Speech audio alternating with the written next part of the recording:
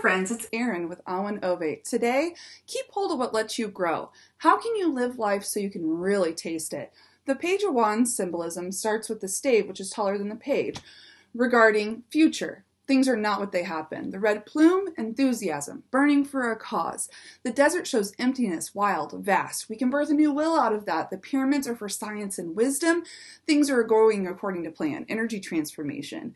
The way the page holds the stave shows investment and goals. Shadow side, clinging. The salamanders on the robe, they can move through fire without injury, reincarnation. Shadow side, circular arguments. The open blue sky represents the divine realm and the will, the heavens. Shadow aspect of the entire card is she is all theatrics without substance and acts with undeserved confidence. Recall some real moments of happiness and joy in your life. Decide what you want to do next and go for it. I'm Erin with Aeon Ovate. See you all tomorrow. Remember, the fun is all in the cards.